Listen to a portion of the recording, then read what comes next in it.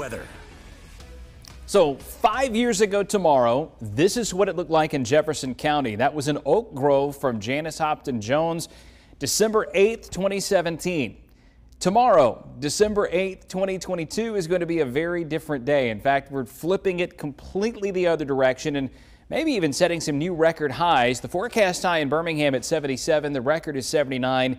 It would not be out of the question whatsoever to briefly jump above 77 degrees in some neighborhoods around the city and maybe even at the airport. Anniston, 76, the record high there, also 79. And Tuscaloosa's record is 80, and we're forecasting 79 degrees. So we're awfully close to the record on Thursday, and I think we could get it again on Friday before we start to see some changes. Very warm air here across the south. There's a band of cooler air to the north, and then the truly cold stuff is still bottled up way into Canada. Here's what happens over the next 7 to 8 days. The warmth sticks around here, but some of the slightly cooler air does try to come in this weekend. That'll knock us out of record territory and just what would be a typical mild day for December. Highs are back in the 60s this weekend, but keep your eye on that pocket of really cold air over western Canada. A strong low develops over the middle of the country, and this thing could bring some powerful thunderstorms from Texas and Oklahoma east into Alabama from Tuesday through Thursday.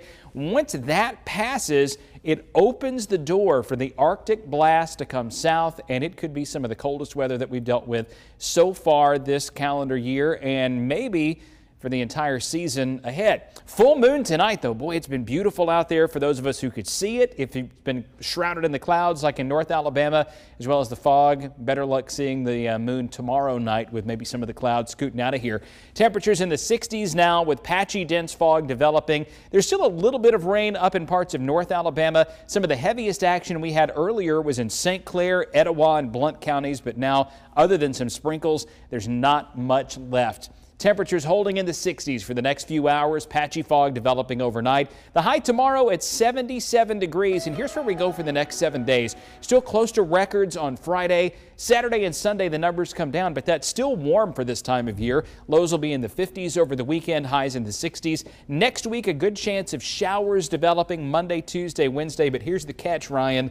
The big rain probably holds off until Wednesday night or Thursday. A lot of bowl games teams are prepping for. UAB's prepping for one. UAB's got